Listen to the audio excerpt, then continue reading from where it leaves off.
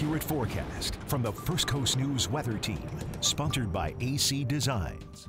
Despite the weather being relatively quiet for a lot of folks here today, it was pretty busy for anyone working at NOAA. They put out their 2024 Atlantic hurricane season outlook, showing well above average activity here as we head towards hurricane season, and just 9 days away. 17 to 25 named storms, 8 to 14 hurricanes, and 4 to 7 major hurricanes. Again, all well above average. And we actually do have one very weak tropical wave. It's just going to be moving towards Bermuda here over about the next 2 days, but we're really not all that concerned about it, but really just a precursor that hurricane season is definitely not all that far off now. But for the next couple of days, no tropical weather or anything like that. Just some much warmer temperatures. We're going to start the morning off in the low 70s. It's going to be very, very muggy and just kind of buggy when you first wake up and walk out the door tomorrow morning. And then quickly warming up into the upper 80s by lunchtime, low 90s then by tomorrow afternoon, with just a few late day clouds kind of moving on in. But as we look ahead to your really just long weekend or holiday weekend here,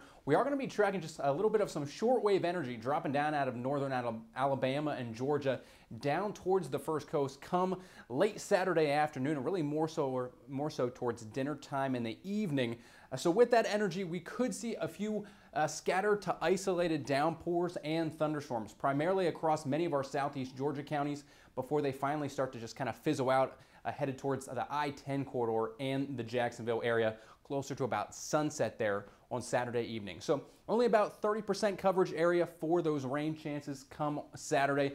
Temperature-wise, though, still going to be very, very warm. Mid-90s for us on Saturday. Warmer yet then on Sunday, high at 95, with those real field temperatures in the triple digits starting on Saturday, continuing through Sunday, Monday, and Tuesday. So real feel of 104 there for your Memorial Day on Monday. So just very steamy, sultry weather here as we head into your holiday weekend. Here is your Memorial Day forecast. Temperatures, again, going to be very, very warm. There is going to be the chance for a few isolated thunderstorms, especially as you get later on into the afternoon and evening there on Monday. So just keep that in mind as you do have any plans here across the First Coast. Now, better chance for some more widespread rainfall. Well, that's not going to be in the forecast until likely next Tuesday. We'll see a cold front work its way in. That'll also finally bring us some cooler weather back into the mid-80s by this time next Thursday. Mr. Chris Porter will have a look at your sports right after the break.